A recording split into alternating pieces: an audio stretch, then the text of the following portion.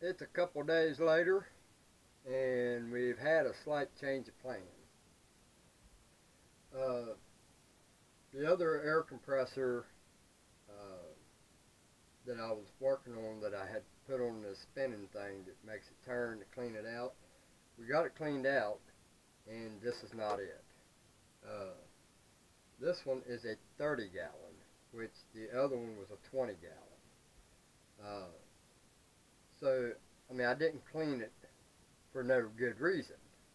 I cleaned it out and inspected it and everything, and it's ready to go. I just need to get it sanded and painted where I left off on the last section of this video. And we're going to sand this, but right now I'm just dry fitting everything. I've done got the pump rebuilt, and it looks pretty good. Um, we had to do a bunch of changing around because it had a whole bunch of this stuff, this valve, or this pressure switch, which is not a bad switch. It just does 175, and I don't want that much pressure on it. I want to do 150. I want to kind of balance it out. Simply because the other tank I'm going to use for a holding tank.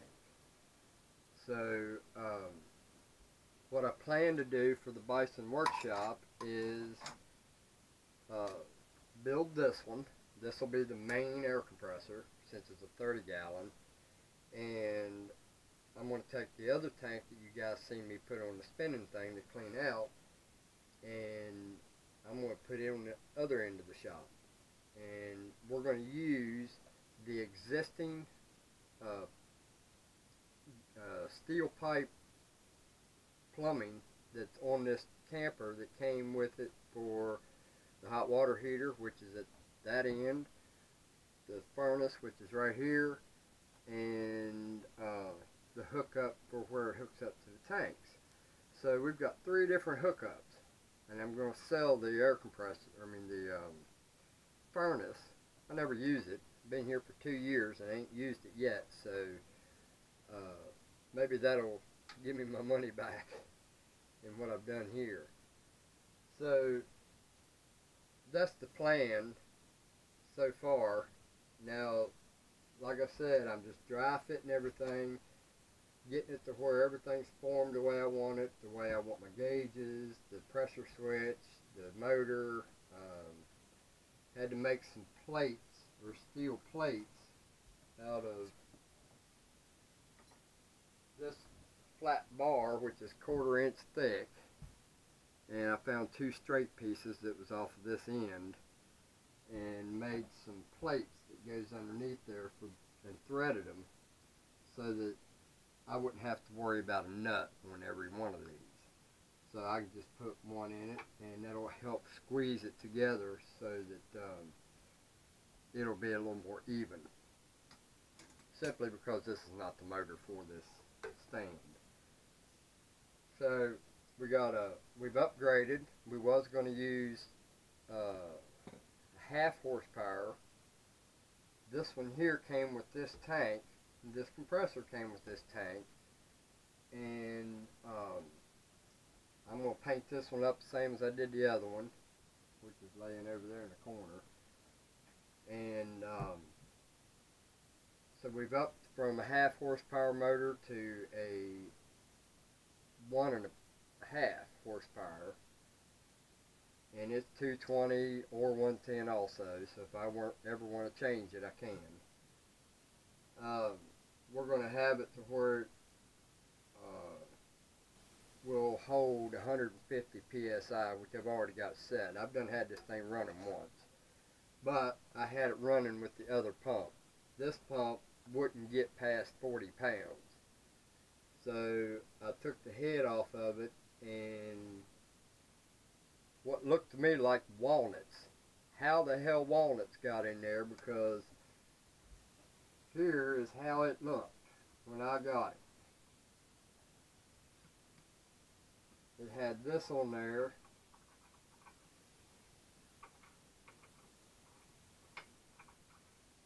Well, if I can hit the hole. it had that on it, minus the foam. I put the foam on it. It had one of them filters like you'd see on the top of a valve cover on a car, on an old hot rod or something. But it's noisy, so we're going to take this one off and put my homemade one on it. It looks like a mic. And it works pretty good too. Now I probably won't use that because I'm going to eventually get the right filter for it.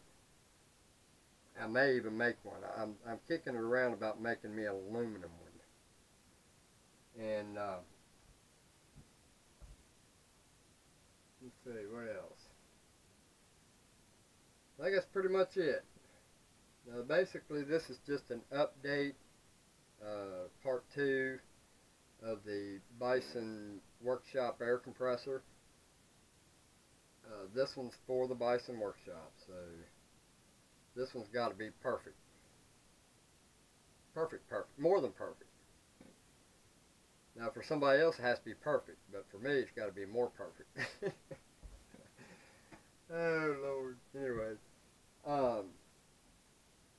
it's going slow because it seems like every fitting that I need to make this work the way I want. I'll show you something here. Now, this here was right up here in this hole, right here. And the problem was I couldn't find a long enough piece of pipe, 1/2 inch, to go from here to here. I was like from here to here of making it.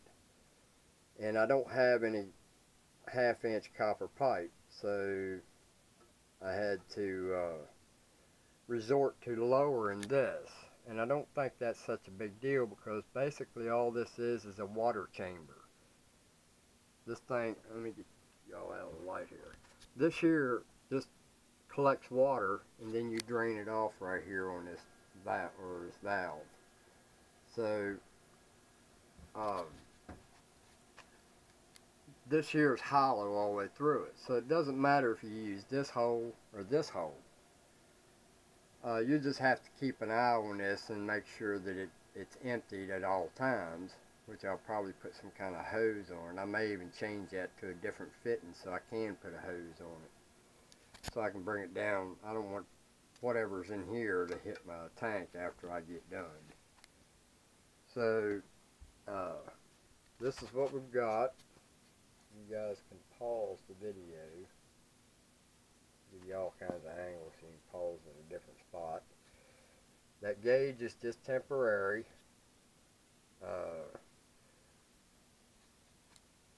This here line is just temporary. Once I get it right, then I'll bend this to put it wherever I want. And I had to do that because I didn't have any copper line. Well, I just accumulated some, and I think this is the right size. Yep, that's the same size. So I may have enough to go from there all the way to here. And I went quick, didn't I? See how it goes up around there like that? Well, it's not going to be like that. We're going to make it look neat. And then we're going to paint it black. Guess you guys already knew that though. That's the Bison color, black. And right on the front of it, I'm seriously thinking about putting in big gold letters, Bison Air. Then I come down here and I put this on here. Now once I'm done, I got to get an elbow. I don't like that T. That's why I got it blocked up here on this end, because that's too tall or too low. So I need to get an elbow to come out, and I may even use this T, because that'll bring it up about a 1/2 inch, and then I can take these feet back out. And then all this will be painted and the brass will be shined up and made look pretty. And that way I can take and put a hose on this and run it down into a container or even out underneath in the floor. I got to run a line from the propane tanks up to this right here, and this will feed the line, and then I'll hook up here where the I'll hook up where the furnace is right here, and then I'll run me an air line here somewhere, and then I'll have one back here at the mill. So that's our plan. Sorry about the confusion, but you know, things happen. You know, I'm always looking for something better, and a lot of times, well, biggest part of the time, I'll be working on something to make for the Bison workshop, and then something happened to come along that I was looking for anyway. So that's why things change around here. My mind changes constantly because as I'm going along, things are coming along. So it's a slow process. But in the end, when it's said and done, I'm hoping I'll amaze you, and I'm pretty certain I can do that. So I'll give you a last look at the pump.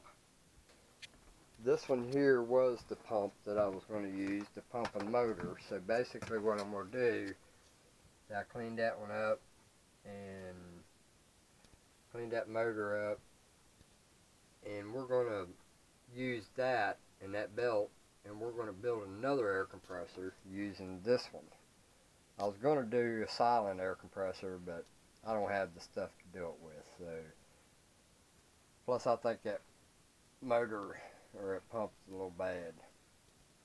So we're going to put that on there, and we're going to turn that into another air compressor and sell it. And then we've got this one that I'm currently using, and it'll be sold. And it's a good air compressor. It's got a 2 horsepower motor on it. So here is the new and improved pump. Now let's just hope that it's fixed. I cleaned a bunch of walnuts out of it and rust and stuff like that in the area of the reed valves, which I still have yet to figure out how it got walnuts in there unless somebody had this off at one time and left it for a while, and either wind blowed something in it, or I don't know. I'm still trying to figure out how that happened. But walnuts was underneath this one right here. Alright. Check this dipstick out, man. This is, you can't get no finer than that.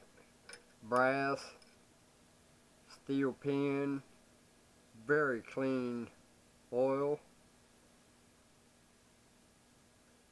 I thought that was pretty cool to have a dipstick that was original to this, the brass, and it just slides down in there, and that's all it does. You got a taper on the bottom of it. Anyway, this is getting a little long. I'll go ahead and tell you what I got to do now. Now I got to take and wire wheel all this, wire wheel or gas, clean this up with gas, with steel wool and gas. Alright, then once we've got it cleaned to this surface right here, this is what it looked like after I cleaned it with the gas, and it's got these little specks in it. It's either overspray or mud or something, and we'll get the whole thing looking like this instead of that, if you guys get a good picture of it.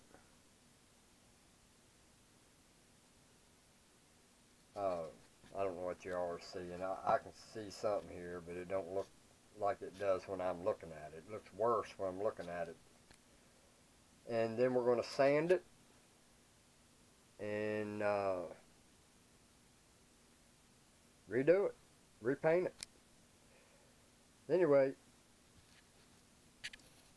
I'm Bob. You guys have a good one. Please subscribe, like. Love to hear your comments. Don't get enough of those. I sit in there and wait for them, but I don't get them. So comment, subscribe. Give me that big thumbs up. You guys have a good one. Later.